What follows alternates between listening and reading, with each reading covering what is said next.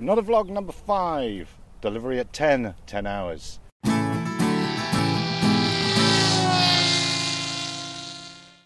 So, a couple of things have happened in this not vlogging sort of style.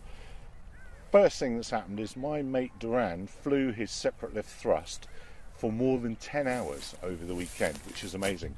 I think it's called an Alti Transition, but I'm not sure. It's certainly not the Alti Reach, which is the big one, which I saw on his website for the first time today. So I'm getting them on drone stuff this week or tomorrow, Tuesday, to talk about that. I want to find out about that thing. I think it was 20 hours plus endurance with an 8 kilo load and what was the other thing? 6 meter wings. So I want to find out all about that. And I'm also interested because I flew our cargo flight, my drone delivery simulated flight this morning. I flew it at 10 o'clock because I thought that would be a good time for traffic to be around, and I flew it deliberately over first my mate Vic's airfield, so it'll fly over that, then secondly over the airfield at Petermaritzburg, and then Howick, and then en route over Midmar Dam to us. I was amazed it took under an hour. That did surprise me, and not a single thing got in the way. There was a Namibian flight from the north, and it was above 30,000 feet when it passed over me, so there was zero conflicts. So I was pretty sure that was going to be a good one, really. I knew that was going to happen. There's no aircraft here, so it shows we've got to repeat this experiment somewhere where there's aeroplanes.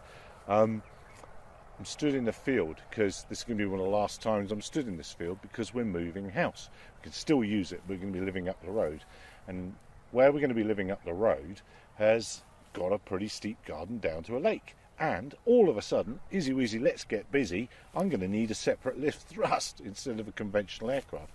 And I've poo-pooed them. And part of the reason I've poo-pooed them for so long is I didn't think they'd have the endurance, and I didn't understand the drag. Duran has kind of put that one to the bed a little bit with his more than 10-hour flight as an expected 22 hours of endurance on his next one, so I can probably park that one, and I kind of want one myself now, because it would be fun to see, not one of Duran's, I can't afford it, but it'd be fun to see just how well they really do work in the real world. So I think I might have to build one. And another friend of mine lives just across the lake, and I can see his house, so it's within visual line of sight. To drive to his house is a 25-kilometre drive, so it would suit me to be able to deliver something about 500 metres to save me 25 kilometres of driving. So other things to think about in our newsy world. What else has happened in the newsy world? Well, I won't really talk about the newsy world. We'll get Duran on tomorrow on drone stuff this week to tell me all about that new platform. We'll also talk about what agriculture's really doing. It's the end of the first Part 107 growing season. We'll see whether it's really made any difference.